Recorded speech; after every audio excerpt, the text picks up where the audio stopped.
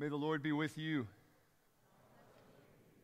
Good morning and welcome. What a joy to welcome you to First Baptist, and we sense the joy of this season in this room.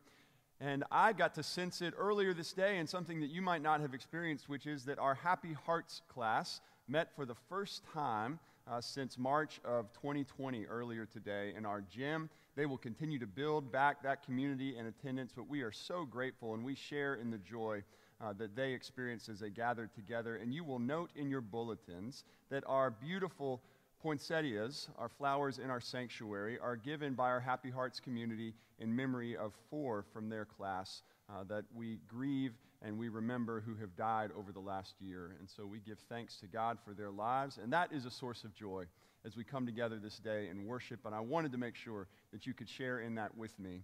But this is Sunday. This is a Sunday that we do not mark as joy, but rather as peace. This is a peace Sunday, and we light in just a moment a candle of peace. But we remember also today that peace has a cousin. Peace has a cousin that is the justice of God, and that is embodied in Jesus' own cousin, John the Baptist, who says to us once again this day, prepare the way of the Lord. And so as our sanctuary has been prepared so beautifully by volunteers this week, as all of us come now to this place, let us do all that we can to prepare the way in our own lives and here in this community as we worship together this second Sunday of Advent. Welcome.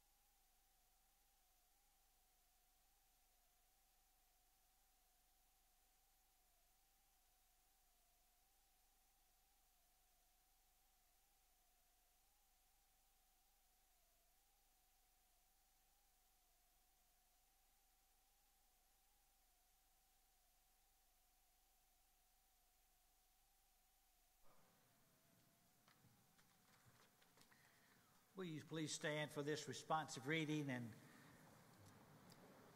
as a congregation, join us by reading the bold type.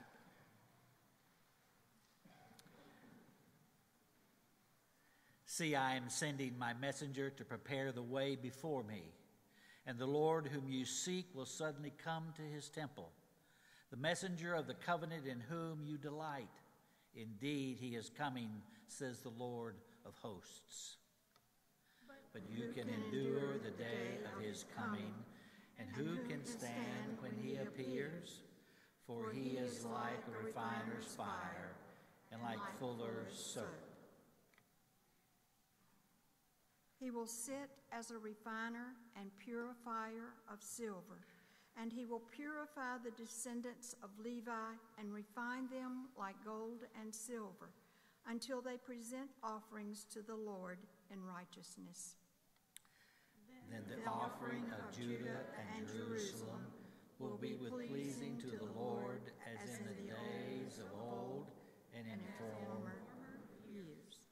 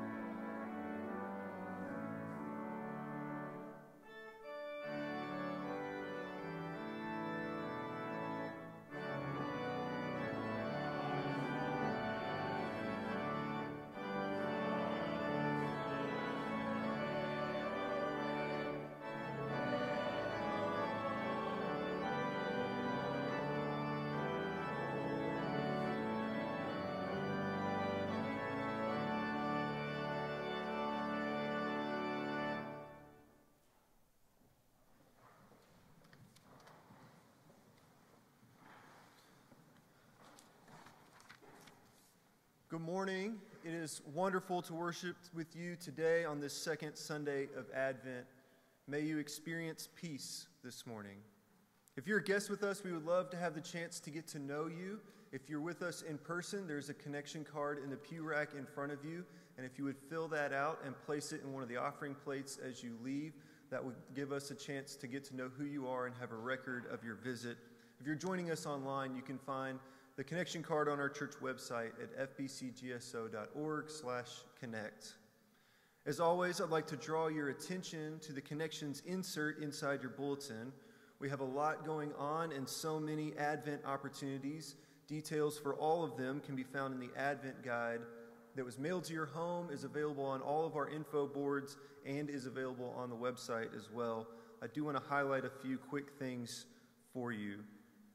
First, there's a great opportunity for you and your family on Wednesday this week.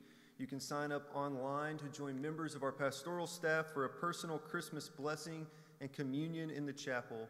Time slots are available from 5 to 8 p.m., so go online and sign up to be part of this meaningful opportunity. Families of all sizes and ages are welcome. Additionally, you'll notice two important things about next Sunday morning. First, it is Children's and Youth Sunday, where all of our kids and youth choirs will be leading in worship. I have a particular bias towards Margot's 3- and 4-year-old preschool choir, but all the others are excellent worship leaders as well. Then following worship next week, you'll want to plan to stay for church conference. We have ministry updates, we have the budget for 2020 to approve, and other important items on the agenda. And we say this often, but part of what it means to be Baptist is that your voice is not only welcome in these conferences, it is needed and helps us be the best community that we can be. So make plans to stay for church conference next Sunday after worship. And then the last thing for me this morning, if you're a college student, I would remind you that you're invited to stay after worship today for a free college lunch right downstairs in the fellowship hall. This is the last college lunch of the semester as you all prepare for your break. We would love to have you stay and join us for lunch. And now at this time, I'd like to invite all of our children to come down front to join Baker for children's time.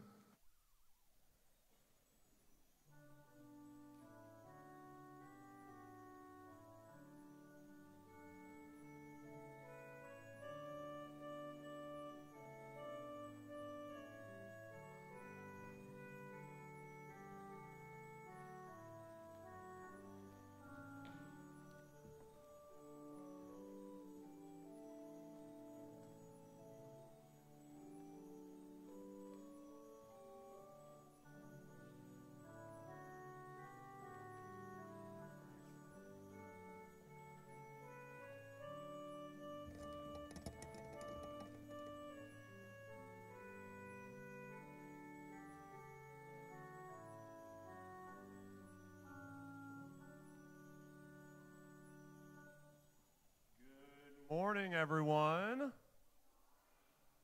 Well, as you may know, we are in the season of Advent right now, and each Sunday in the season of Advent, we light candles on our Advent wreath. And this Sunday, we lit 2 candles. Does anyone remember what the second candle stands for? Emerson. Peace. You got it. It is peace. And when I hear the word peace, I think of friends getting along. I think of people listening to each other instead of arguing. And I think of people working together.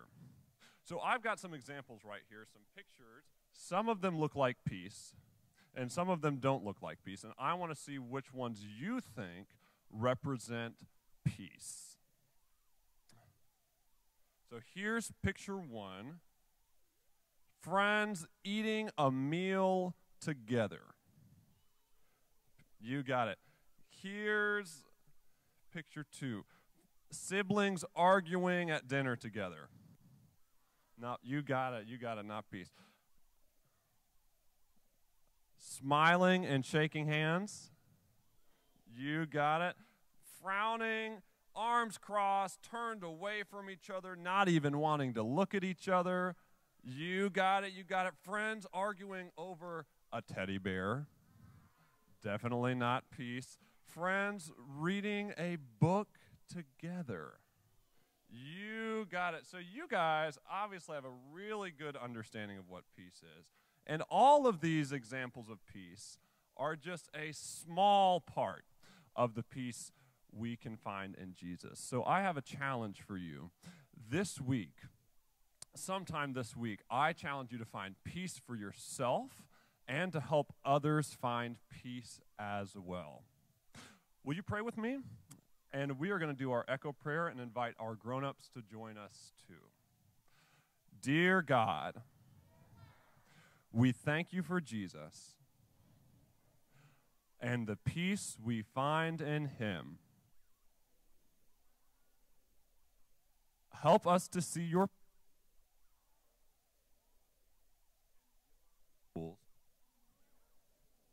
to share that. Amen. And if you're in first grade or younger, you can head out these doors to junior church.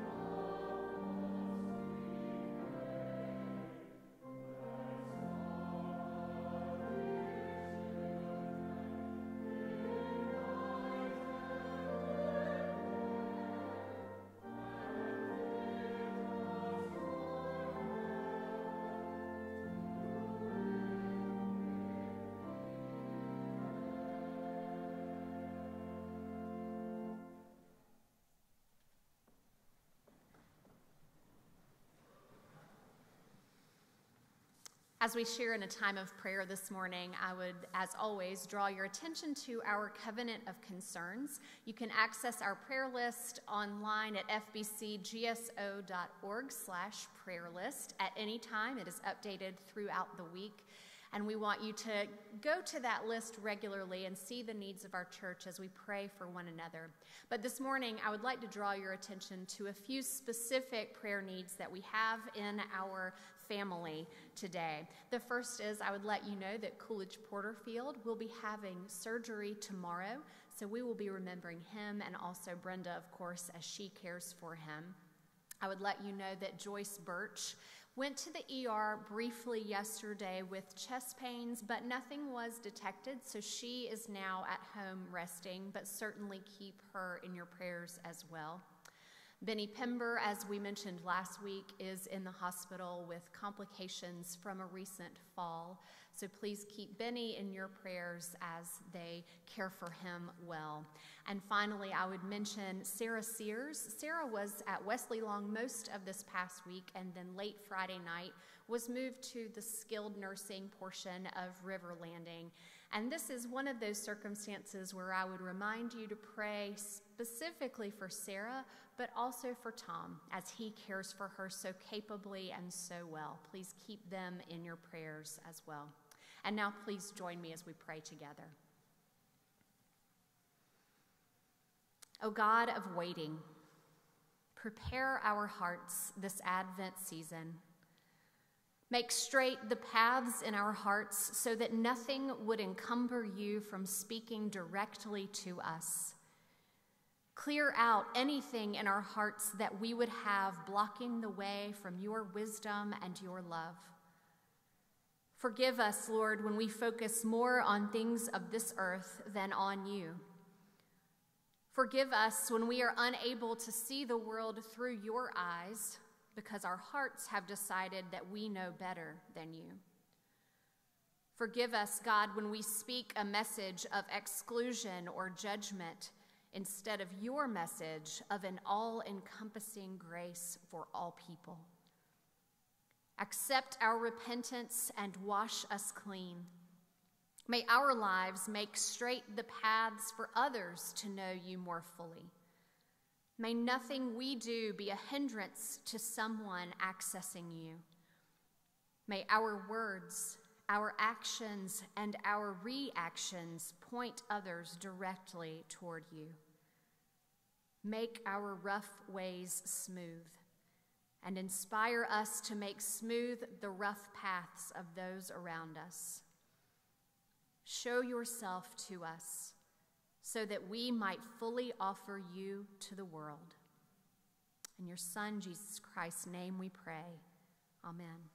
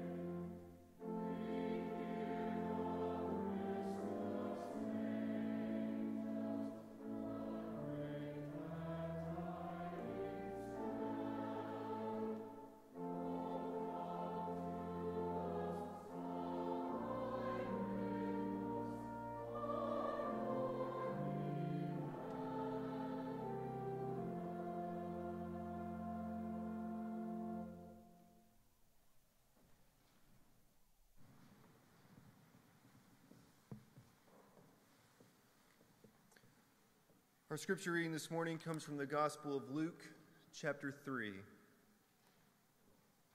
In the 15th year of the reign of Emperor Tiberius, when Pontius Pilate was governor of Judea, and Herod was ruler of Galilee, and his brother Philip ruler of the region of Iturea and Trachonitis, and Licinius ruler of Abilene, during the high priesthood of Annas and Caiaphas, the word of God came to John, son of Zechariah, in the wilderness.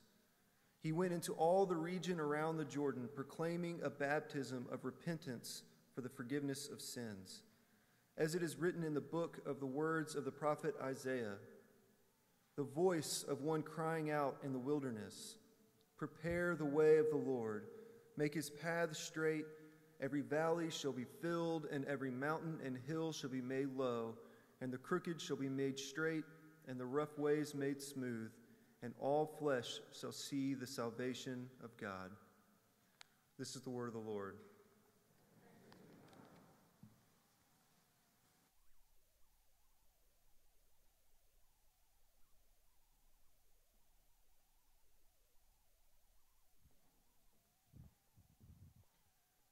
Will you join me in prayer?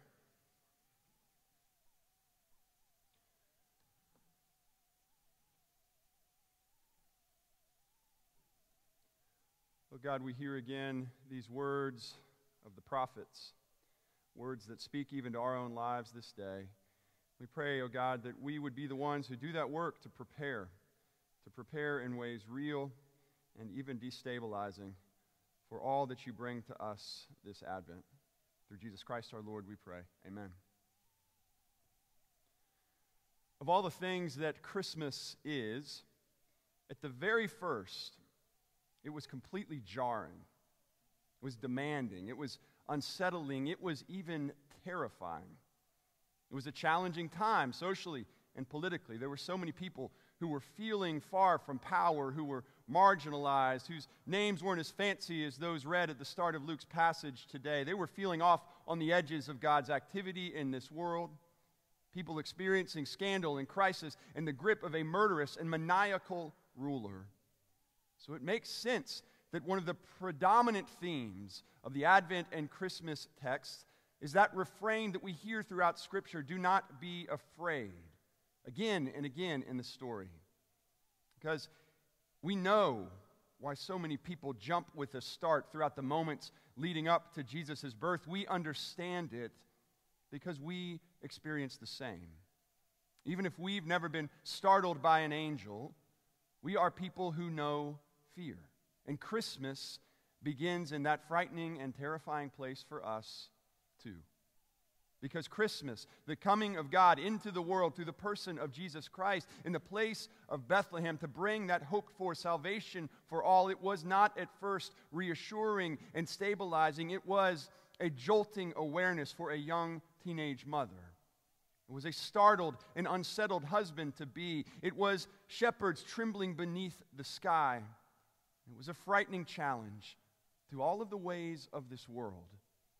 As we remember so well this morning, on this second Sunday of Advent, when we hear those jarring and demanding words once again from John the Baptist, prepare the way of the Lord.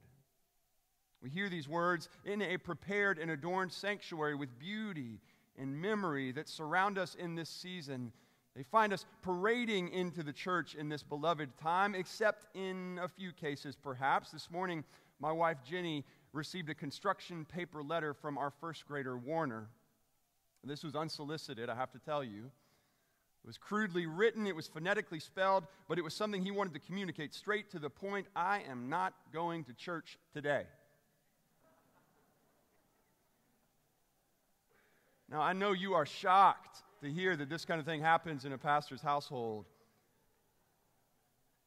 But in some ways, I'm receiving it from him as a sort of Advent message, or at least a more honest message for this Sunday, where we should all be asking ourselves if this is what we really want. Because John's message, now as then, it is a message of abrupt and jolting change. It's what the Bible calls repentance, a change of mind and heart that lead to a change of action in this world. And the truth is that many of us hesitate there. We fear such change. We might have our lives fairly sketched out. We might have things measured and controlled. We might have our reserves of strength maxed out already, so we're not eager to hear that there is something more that is being called forth in us. Everyone experiences their own level of this resistance to change, and neuroscience has actually shown that uncertainty registers similarly to failure in our brains. Studies suggest that most of us prefer a predictable negative outcome over any outcome that is uncertain. So much so that people will frequently choose the status quo, the way things are, even when change is the clearly healthier choice. And you might think of examples that you have known of this in your own lives. You might think of those people who stay in an unhealthy relationship, for instance, because of the fear of the alternative. Or people who stay in a draining job for fear of something new. Or people who stay in a pattern of living or thinking or believing for fear of what it could mean to admit that we were wrong. Or to imagine something different than what we have known for all of our years. So change brings all kinds of discomfort and uncertainty, and we know this dramatically amidst all of the interruptions and challenges and changes that we have experienced in our lives over these last 20 or so months. And so if we are preparing anything this Christmas, 2021, well, it's for comfort and reassurance, isn't it? Because our days, they have been jarring and unsettled and demanding enough. And yet it is into this Advent, as in any other year, that the voice of John booms out once again with that message, prepare the way of the Lord. Every year, the second Sunday of Advent takes us out to him, to John, out in the wilderness where the Israelites had wandered and wondered if God was with them. That home to lonely and frustrated people that had learned to survive on things like locusts and rainwater. That place for people that had left the cities and the centers to gather on the edges of things, where people organize and dare to dream of change. And this is the setting, the wilderness, where eventually Jesus will make his first public appearance. These two, Jesus and John, they have been connected since John first leapt in his mother's womb at the news of the coming Messiah. But then this is more than childhood history or family connection. Jesus is associating with John. Jesus, in the beginning of his public ministry, chooses to connect his message, his vision of the kingdom, his promise of new life, to connect all of that to this wilderness prophet, John, and to that cry to repent, for the kingdom of God is near, this vision of God drawing near to this world and calling people to change everything. Now, John is not the first to shout out with this message. Isaiah had thundered out before him too. The prophet of Advent, Isaiah, was the first to proclaim, prepare the way of the Lord, make straight in the desert a highway for our God. Because in Isaiah's vision, the landscape, the earth itself begins to change when the Messiah comes. Every valley shall be lifted up, and every mountain and hill shall be made low. The uneven ground shall become level, the rough places shall be plain. In other words, where we have only known the way things are, the prophet imagines God striking the earth and reorienting relationships and bringing righteousness to the wicked and justice to those who have known so much suffering in this world. Now, Luke then echoes the words of the prophet as he here is introducing John. And so we are right to hear the prophet Isaiah in the background, because after Isaiah, it was a while until a voice like this was heard in Israel again. And then here comes John, appearing in the wilderness. And then comes Jesus thereafter, associating himself with this prophet, this message, in this place, in his first public act of all people. He comes out to John. Of all places, he goes out to the wilderness. Of all messages, he amplifies this voice of repentance and change, because such change is absolutely core to what it means for God to come to this earth through Jesus Christ. And we hear this challenging word of change on this second Sunday of Advent, one that we have claimed as a peace Sunday, when we light a candle and with it we pray for peace. But do we want it really? What are we praying for really? What kind of peace do we hope will flicker within the shadows of this world? Because sometimes I think we have to admit that we're praying for something like tranquility. We might want John and Isaiah to turn it down a notch. It's too loud, it's too long, it's too disruptive. Yes, many of us are trying to be comfortable, to be undisturbed in our lives in this season. But if it's tranquility or serenity that we are praying for, well, then we are going to need a voice different than Prophet John's. Or how often are we praying for peace? But what we're really longing for in the deep places of our lives is something more like catharsis, some sort of release from all of the troubles that we've known, or a cleansing of our emotions that can help us to feel renewed without necessarily changing much at all. And if that's what we're after, we should be honest about it, but we're going to need a message different than repent, for the kingdom of God is drawing near to you.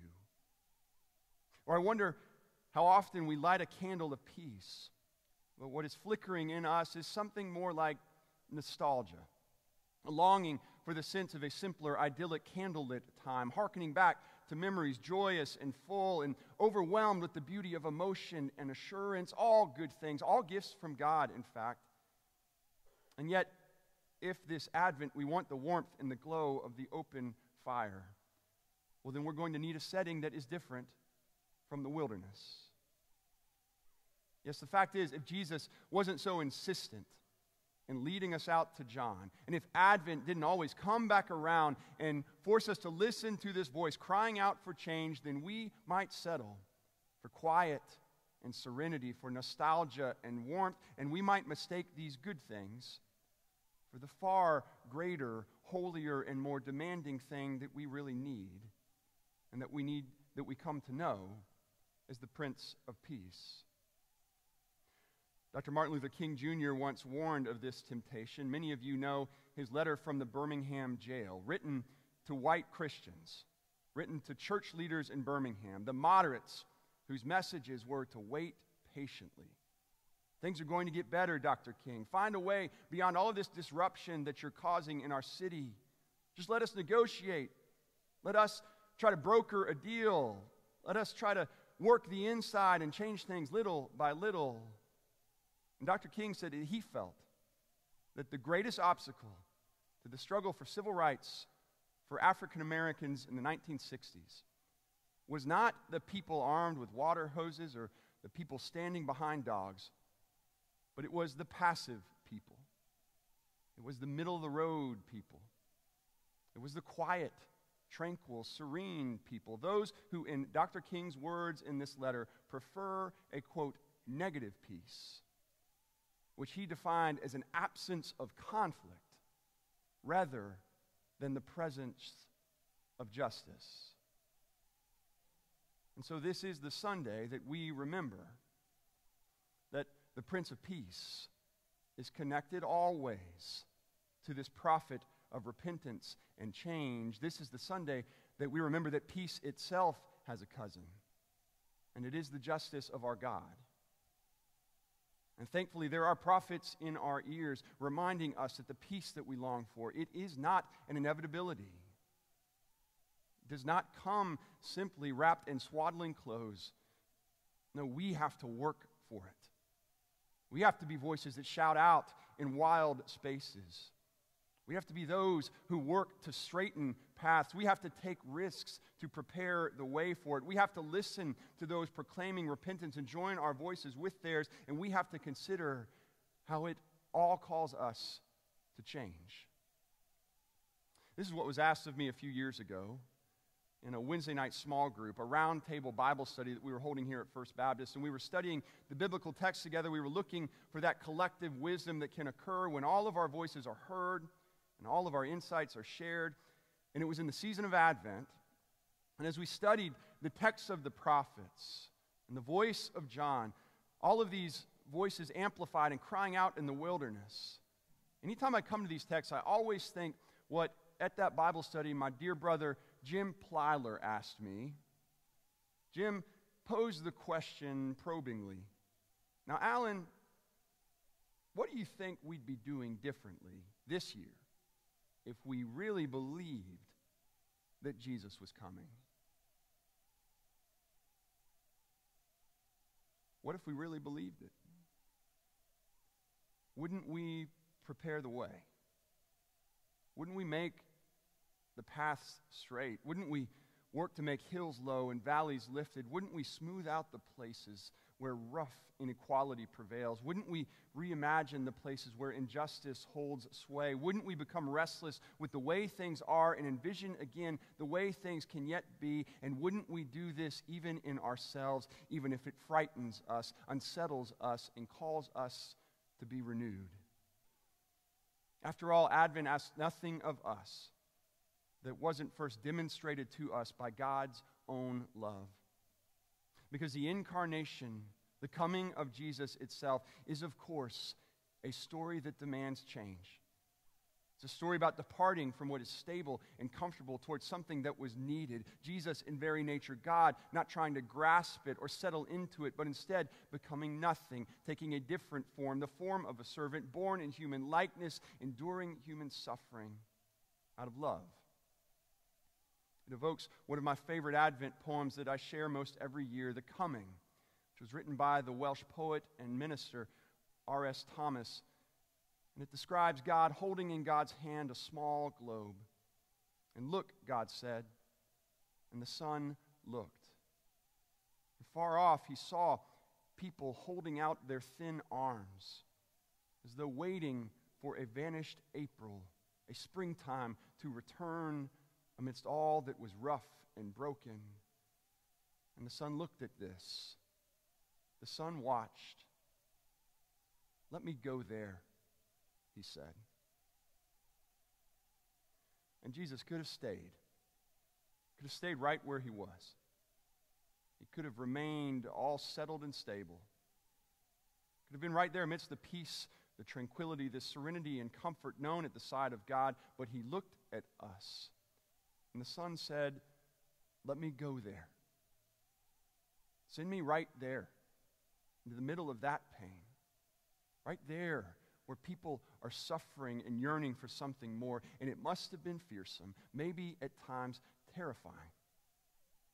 And yet God in Christ came to show us what we can yet be. And time again, it is a story about change. A frightened, unexpecting young woman who becomes a bearer of God. A frustrated father-to-be who's not sure he wants it until he finds a new sense of call. A trembling farm worker who becomes, beneath that sky, a witness to the miracle on earth. And yes, all of us, with all of our fears and uncertainties, who are invited to become part of the very movement of God here in our place and time. But it just doesn't happen if everything stays the same. And so if we are really anticipating the coming of Christ this season, then we are inviting God to change us. And so once again, Advent leads us out to the wilderness, to the prophet John. And here again his words, prepare the way of the Lord. But here also behind them, that deeper question for this Christmas. Do you really want this? And are you willing for your world, your life, to be changed by the coming of our God? And may it be so in each of us this Advent, through Jesus Christ our Lord. Amen.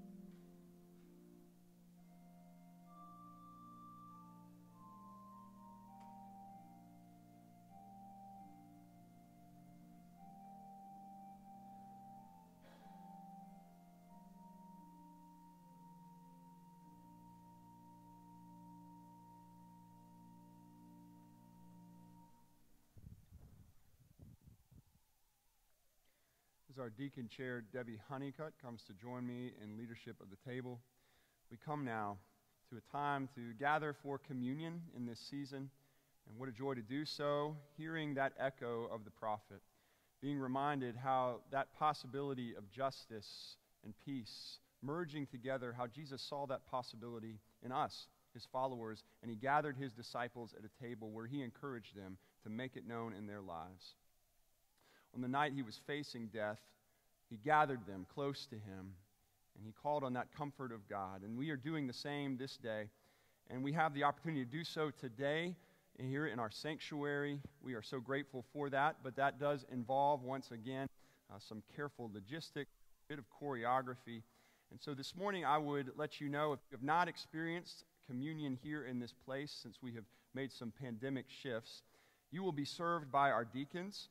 They will make their way down the rows that are in front of you where the ribbons have been let loose. And they will first come with the bread, and then they will come with the cup.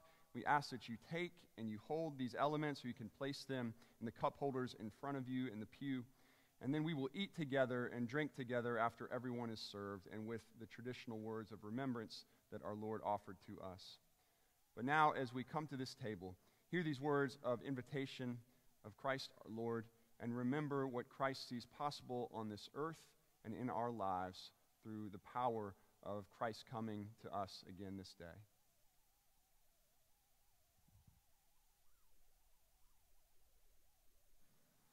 And on the night that he was betrayed, after having blessed the food, Jesus took the bread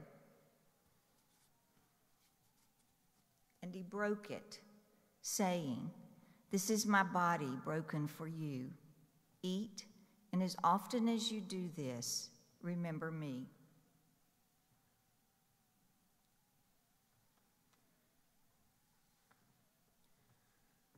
In the same way, Jesus took the cup, and having given thanks, he poured, and he said, "This cup is the new covenant in my blood, which has been poured out for the many. Drink this, and as often as you do, remember me."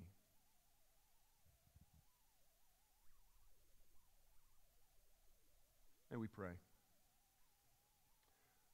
Our God, may this bread and this cup be for us visible signs of your invisible grace that visits us anew this season, that calls forth in us new possibility, and help it, O God, to strengthen us for the work of peace with justice to which you call us. In Jesus' name we pray. Amen.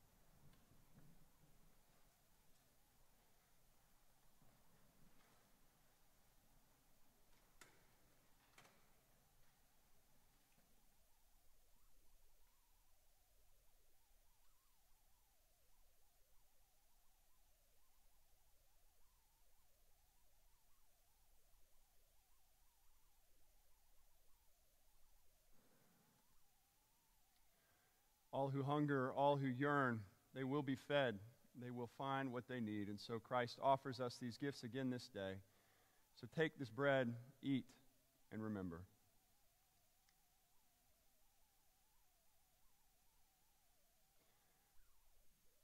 In the same way, take this cup and drink and remember.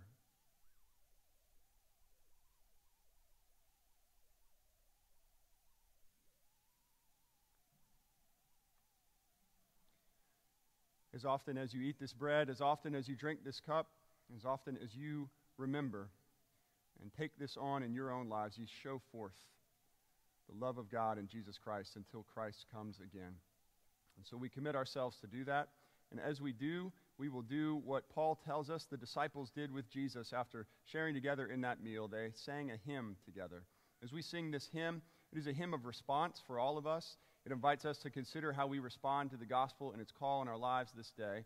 And if your response is public, if you would like to become a member of this church, or if you'd like to profess something about your own faith in Christ, know that I would love to receive you right down front as we all stand and sing this hymn together.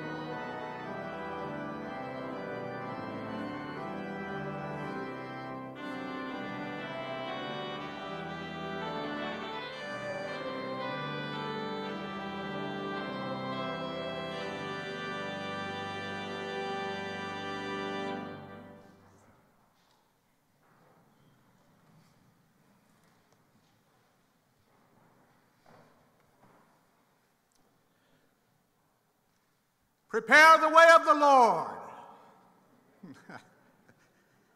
Sorry, but that was kind of fun. Wouldn't you have loved to have been there, to hear it, to see it? But we are members of the faith. We are in the Holy Spirit, and the Holy Spirit is timeless. And so we are kind of there now. So I ask you to open up your hearts and hear from him, even now, around words of stewardship. Let us pray. Heavenly Father, As we come to you during this time of the service and focus on stewardship, we first recognize that you are the creator of all things. We recognize you as the provider of our work, our relationships, our very lives. We recognize your presence among us even now. We come to you now with hearts of thanksgiving. We thank you for your creation. We thank you for creating us. We thank you for your plan of fellowship and relationship with us as stewards of your earth. We recognize it was your plan even before our creation. We see your holy plan with us in Genesis 1:26-27. Hear as I pray the words of Scripture. Then God said, "Let us make mankind in our image, in our likeness, so that they may rule over the fish in the sea and the birds in the sky, over the livestock and all the wild animals, and over all the creatures that move along the ground." So God created mankind in his own image. In the image of God, he created them. Male and female, he created them. What a gift. We give thanks that humankind was created in your image and in full fellowship. We give thanks for your purpose and mission for mankind was not just to do acts of stewardship, but to be stewards, to have stewardship fully a part of our character, so as to be fully a creation in your image. Thank you. But then sin entered the world, so we now also come to you, Lord, in need of forgiveness and guidance. We can be better. We have so graciously provided, you have so graciously provided for us, again, by sending Christ to give a path for reconciliation. We celebrate his coming during this season and the measure of peace that his coming brings to our world. We ask your forgiveness, Lord, for the tension we have in our calling to stewardship of doing versus being, the tension that arises between doing acts of stewardship and being stewards as you created us to be. So lead us, Lord, into the abundance of life through full fellowship and stewardship. Empower us, Lord, through the guidance of your Holy Spirit. And so we come to you now, Lord, in need of transformation. You are so willing to show us how to come into full fellowship through Christ, how to be fully what you made us to be, how to be stewards in addition to just doing acts of stewardship. May we continue to be transformed through your mercy and grace as we recognize the difference between being and doing. May we give of our time, our talent, our finances. Indeed, may we live fully as your stewards through transformation of our hearts through the Holy Spirit. And may we celebrate the peace that it brings. It is in your name we ask it, Lord. Amen.